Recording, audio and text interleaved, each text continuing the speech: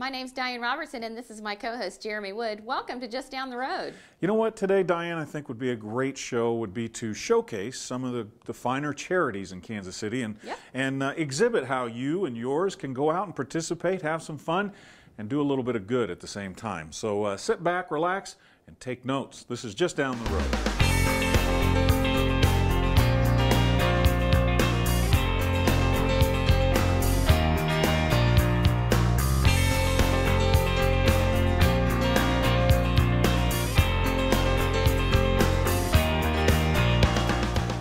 Harvesters is a great place to start if you're looking for a way to contribute to a charitable organization. Maybe you just don't have a lot of funding to do so, but you've got a healthy body. God gave you 2 hands and 2 feet and a good mind, so you're looking for something to do. Well, they've got all kinds of things for you to do down there. And the good thing is you can be as young as 6 years old to do it. So parents, this is a good way to teach a very important lesson to your children right at the very start. My initial reaction to Harvesters, oh my goodness, it's huge. You walk in and there's bins everywhere, long rows of them. Everything's very well organized, which I love. Thank you very much. With signs above it and huge font, which I can see. I love that too. It was great. Excellent first experience. We're with the Big Cheese here. This is Karen Heron, the CEO. Welcome. Thank you. I'm glad to see you. And tell us a little bit about how this got started. I mean, did you think about this as a kid and you wanted to do charity work or what? Well, I have been a volunteer. I started as a volunteer with Harvesters 23 years ago. I've been on the staff for 12 years, and I just think it's real important that we feed people in our community. So that was really what connected me to this organization, was our mission. How many people are you feeding out of this center every year? Each week there's about over 60,000 people that receive food assistance through Harvesters' network of agencies. So last year we distributed 36 million pounds of food to the community. Oh my gosh, hallelujah. Hunger's the big problem. I think, you were surprised about the size of Harvesters, but it reflects the need for food assistance right here in our community. Yeah, well, we hear lots and lots on the news of other countries and places in poverty. And it's so easy to forget in America where, most people go home to a nice warm house and drive nice cars and have nice clothes, and maybe they don't, they skip a meal here and there and I'm so hungry. That's just you. Probably. Yeah. But, we have the problem right here in our own backyard, and it's so cool to see facilities like this in place. Yes, the recent USDA statistics that came out indicated that 1 in 7 in our country needs food assistance. Oh my gosh. And we see about 1 in 4 children now are growing up in poverty, which means that many times their families cannot provide food assistance to them. If you think, I'm just throwing a can in here and throwing a can in there and you're not doing any good, you're wrong. And if you go down and help them out, they'll even tell you at the end of your little tour of duty there exactly how many people you helped. It's really something that'll make you feel good. Any group can come down as well. Your church, your temples, your organizations, anything from Boy Scouts, Girl Scouts, Eagle Scouts, just come down to Harvesters and they'll put you to work. Harvesters is very mission-driven. We help feed people, and people that otherwise might go hungry. And so we want the families and the young people, the adults, everyone to know the difference that they're making by their time being spent here at Harvester. So one thing that I did not know, which I love, and I think everybody should do it, there's my vote. Birthday parties for kids. You can go down there and have your kids jump in and start helping sort food and explain what's going on and why these kids, like them, need food and need meals. And then there's cake afterwards, which Harvesters provides. Now, that's just a win-win. It's not the normal traditional birthday party, but it sure is valuable as far as teaching lessons to young people. And if you want to do it, just go online or give them a call, make a reservation, and they'll help you get set up. Karen, thank you so much for spending some time with us. We appreciate it. Now, where can we go to work at? Yeah. Well, we're going to put you right to work over here. We have a big tote full of food that has been collected through food drives. Now, you can't eat this, Jeremy. Do you understand the process? So, come on. You don't get to eat it. We're going to put you to I'm work. totally throwing him under the bus. So we need all that food sorted out into these categories so it can be boxed up and made available to the community. Can we wear hairnets? Yes. Oh, we sweet. have various stylish, Meatloaf? very attractive hairnets for you. Excellent. I can't wait. Good. Thank you. It's really Karen, a pleasure thank you so meeting much. much, and we're happy. If you need more information about Harvesters, go to our website. Just down the road, go to the Our Friends link. You'll see Harvesters right there. All the things she's talked about, you can go to their website, make reservations, contact them, all the information you need to be a part of this very, very important program just down the road in Kansas City. Thanks again, Karen. Thank you. Let's go. Okay, listen, the hairnet, this will be great, Jeremy. Now, you put it down on your eyes and yell meatloaf out. I think the best part about Harvesters, of course, is the feeling in your soul when you walk out. I mean, the fact that you've made such a difference and you've fed a lot of people. And just sorting food and doing things like that. But can you imagine that every can of food you touch is going to feed somebody? And that's extraordinary.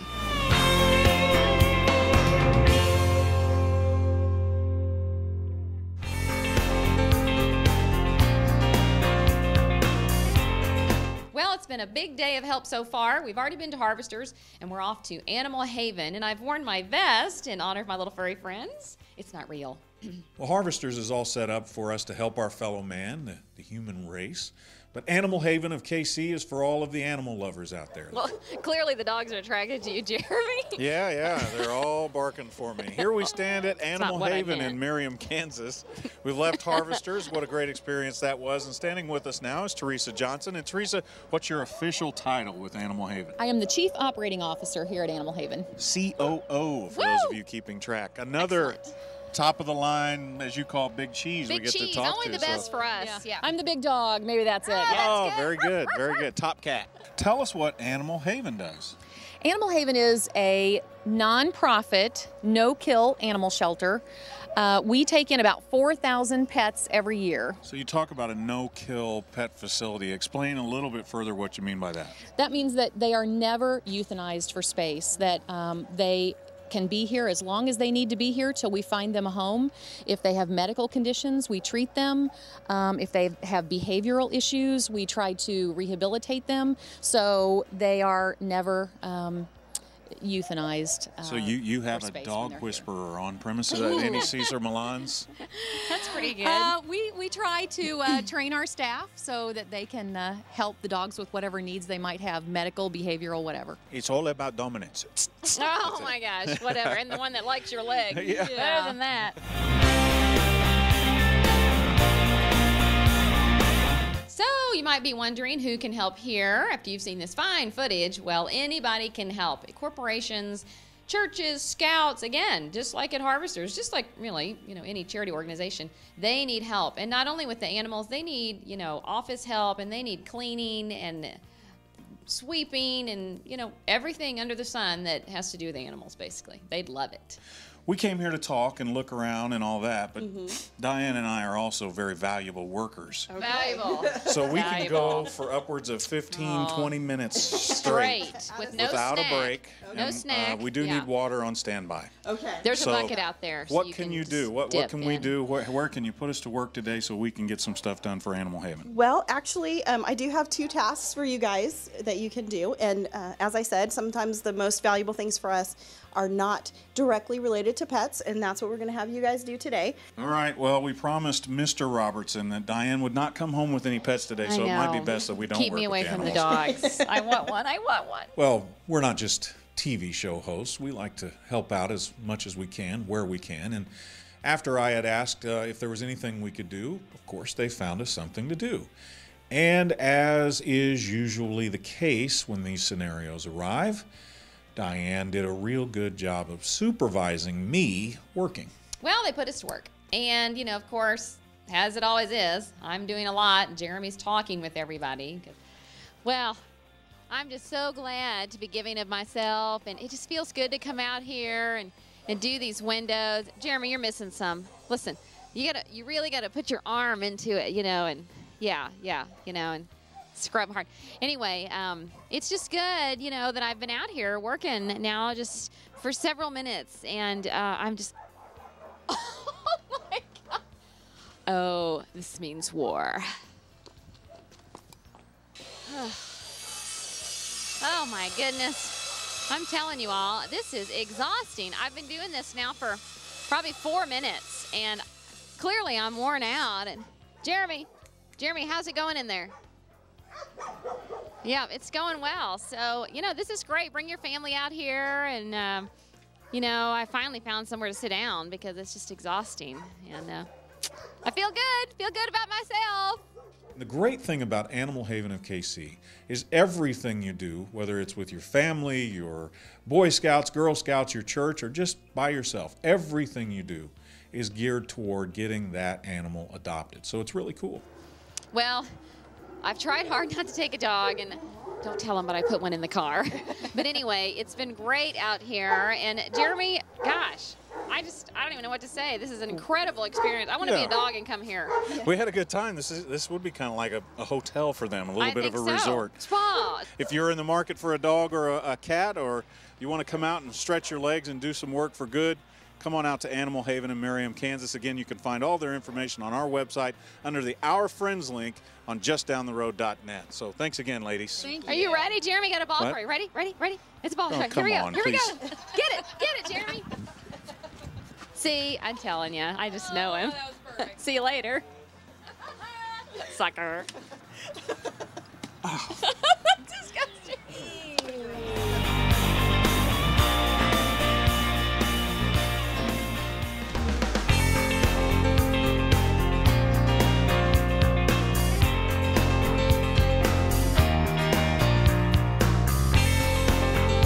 Day two brings us out to Screenland Theater in downtown Kansas City, and standing with us is Butch Rigby, the owner of Screenland.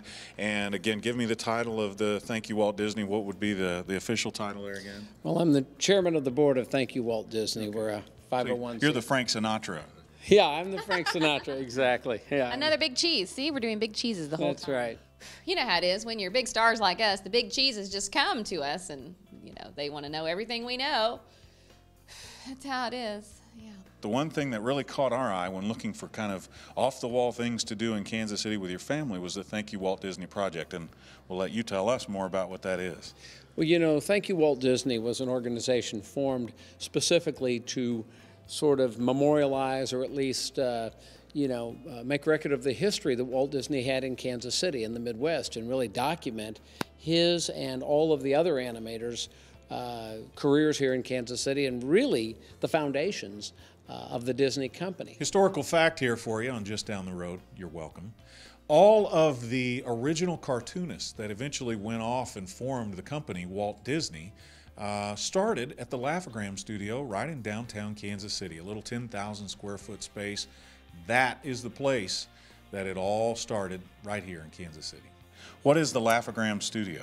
Well, the Laugh-O-Gram studio is the location, the building where Walt Disney started Laugh-O-Gram Films in 1921. The company lasted a year and a half, and he went bankrupt and went off to California. However, it was in that very building that he would feed a little semi-tame mouse, to the fascination of all his employees, who would come up on the desk and eat out of his hand.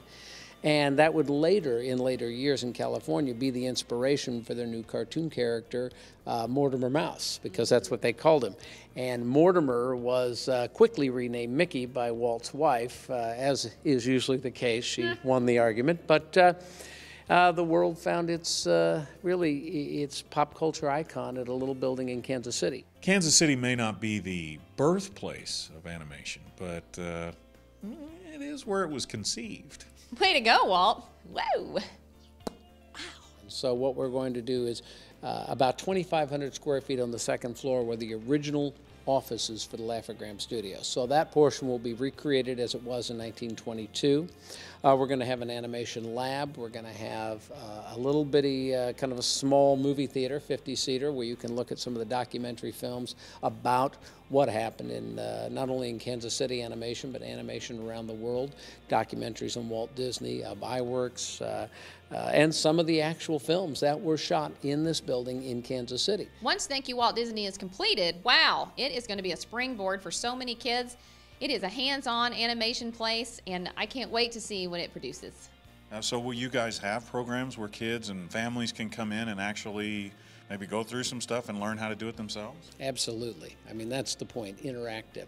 Don't want some static lecture for children. I want them to put their hands in it. I want them to be excited about it. Who knows? Maybe 30, 40, 50 years from now, we'll look back at Thank You Walt Disney and have some great innovative animator, or even better, come out of that studio just because of the things that are being started today.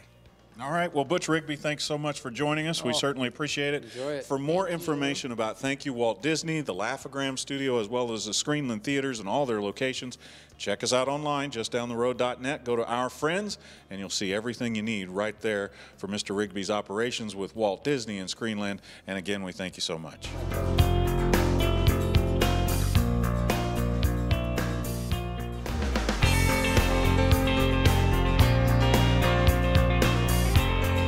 Our next stop was Habitat for Humanity, and in case you don't know, this is a phenomenal organization that provides homes for those that desperately need it, and it was quite an experience. So Yana Gibson stands with us now, and we get the opportunity to talk to the person making all this happen here in Kansas City. Yana, tell us about Habitat for Humanity, how it came to be, all the history that made it one of the great charitable organizations of Kansas City.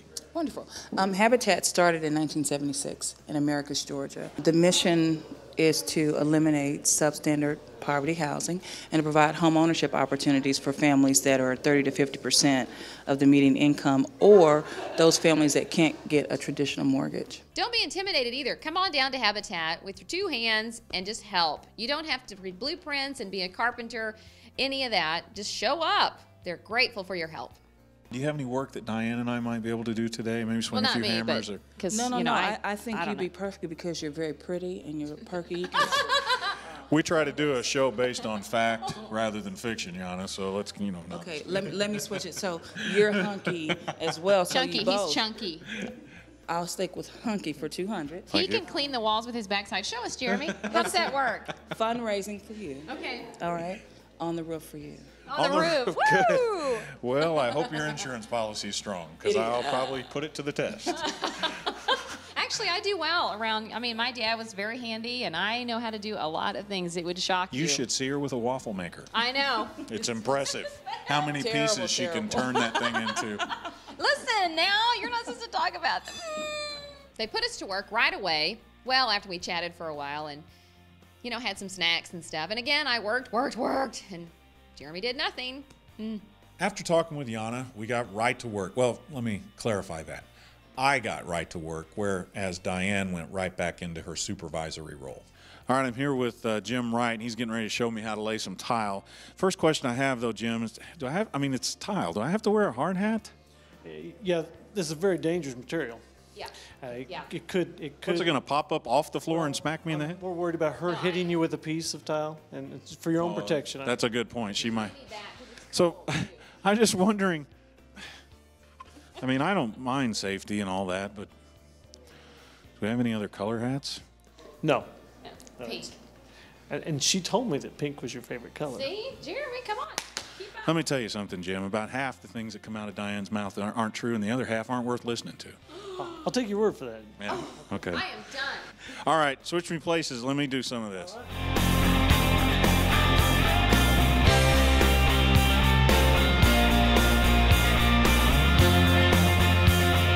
The great thing about it all is as you're working for them, you're learning skills that you can use in your own home, in your own apartment, or maybe to help just people in your own neighborhood. The icing on the cake was meeting Shelly. She was one of the women that got one of these houses, and she actually pulled out a hammer and helped build her own house. And let me tell you, walking in there with her when it was finished was incredible. Well, we're inside of one of the Habitat for Humanity homes now, not houses being built. Homes. And with us is one of the home owners, Shelly. Shelly, thanks so much for joining us today. Oh, you're welcome. So tell us a little bit about your story, how you came into touch with Habitat for Humanity and how you came into your own home. I recently lost my husband in 2006 to cancer, and I was in a very large house, and it was too much for me. And I've always dreamed of owning my own home. So this was the opportunity of a lifetime. I also know how to handle a hammer now. Hey. I can get on the roof. I can do it all myself because they trained me to do that. So it's an educational process while you're going through the program. I've got a couple things around my house that maybe Jeremy, we could talk. Sorry. Focus. I'm sorry, I apologize. Shelly, we thank you so much for coming in and chatting with us and letting us into your beautiful home. And as I said, what I've got is some plaster of Paris. Jeremy. Okay. All right. Well, thanks again, Shelly, and we'll see you guys just down the road. All right. Thank you. Habitat for Humanity has this store called Restore. It's down off Front Street in 435. You just go down there, and this place is absolutely full of anything you would need for your home. Last stop on the tour of all the great things that Habitat for Humanity in Kansas City does, and this is called Restore. Restore is a treasure trove for things you need for your home. We're the anti-dumpster, we like to say.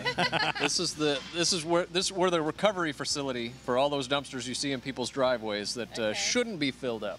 This is for treasure hunters. Yeah. If people come down for a certain thing.